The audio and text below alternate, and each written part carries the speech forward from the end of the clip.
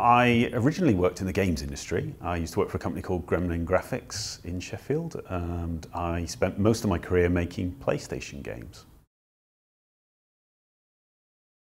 So the fantastic thing about teaching here at Sheffield Hallam is that we have a great relationship with Sony Computer Entertainment. We have access to PlayStation development kits, and we take those games to market as well. So we have student projects where students have created games that have gone on to be published on the PlayStation Store. Sheffield Hallam has a fantastic relationship with the games industry. We've had students here that have gone on to work on really big titles like Little Big Planet or Crackdown.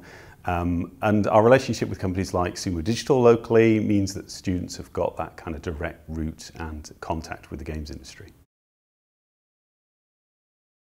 At Sheffield Hallam, we've got the world's largest PlayStation teaching facilities. So we have PlayStation 4 development kits, we have PlayStation Vita development kits, we've got PlayStation VR headsets, and we've done projects and published projects with all of those. So that's really quite exciting.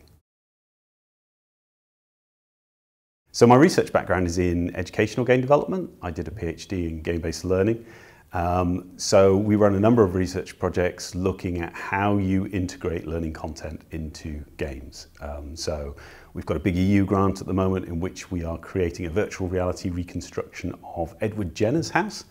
Edward Jenner's the scientist associated with the discovery of vaccination.